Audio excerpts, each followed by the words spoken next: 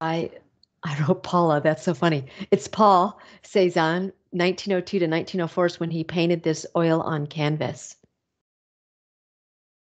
In terms of context, Paul Cézanne is a post-impressionist. He is considered the father of modern art, and Monet called him the greatest of us all. He's got some amazing work that you can see here. And what he features a lot in his work is this Mont Sainte Victoire. He lived near it, and so he just painted it from lots of different angles, painted it often. So often, though, you can see in his still life, which he's pretty famous for his still lifes as well. This is a dish of apples, but right here we have Mont Sainte Victoire here in a napkin. In terms of form, which is probably one of the most important bits about Mont Sainte Victoire, is that Paul Cézanne uses planes, so just like this is a plane, this is a plane, and colors of nature, lines as well. So line, plane, and color of nature, that's what he features in his art. And he uses color to build the form. So you can see this especially over time in these two pieces. So this is houses in Provence that he painted in 1883. And everything is kind of, you can pretty much make it out, right? But this is his 1900 to 1906 era work. This is the bend in the road. And you can see where he's using more color and line to give us an idea. And you can see here's his road. Here is a hill up here, the roadside with rocks, and he uses alternating colors to get us to see this image. So over time, he becomes a little more abstract. That's why he is considered the father of modern art. So he saw that cool colors go back and warm colors move forward. And in this piece, he used contrasting colors. You can see that right here, next to one another to create his shapes. And you can also see that parts of the canvas are bare. So this is a blown up piece from here. And you can just see how he's using just alternating colors side by side to create his piece. And then in terms of form, you can see the image. When you stand back up close, it's a little harder.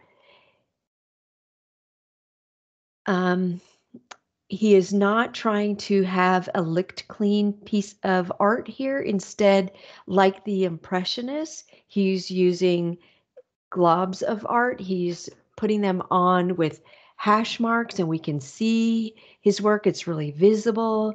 And you can see the glob of paint here, a glob of paint here. So this is a continuity with the Impressionists. And here it is more up close. So the post-impressionists use vivid colors, thick paint, and real-life subject matter, but they also emphasize geometric form. And you can see these are a lot of squares, very few circles going on here. And they don't mind distorting the form, and they don't mind putting unnatural colors in their works. But altogether, it just does work. So Cézanne felt like he was just sharing his own optical experience. He's using his own language to share that experience. He's inventing this, and he feels like the forms of nature can be created sort of piecemeal. Like this little house is pretty separate from everything else. In terms of content, he does not use what we have been used to, which is atmospheric perspective. So for example, there is no horizon line in this piece, and Mont Sainte Victoire is just, uses flatness. But if we looked here at the Oxbow by Cole, we would see right back here this horizon line where it became less clear, kind of fading. We get this experience of distance. And then the other thing to see in terms of content is Cezanne is employing color segments so that this is mostly blues and browns, reds and greens, more blues up here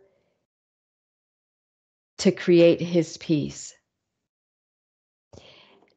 And ultimately, his later work leads us to Cubism. So this is Cubism. This is from our set. And this is where bits and pieces of an object have been manipulated, moved around. Cezanne in Mont Sainte-Victoire has cubist form, but he's continuing to keep a line so that we can still tell what the subject is. At any rate, the function is Paul Cezanne is the father of modern art, leading us into Cubism. He is a post-impressionist painter from France. This is Mont Sainte-Victoire. It's by Paul Cezanne, 1902 to 1904, and it's an oil on canvas.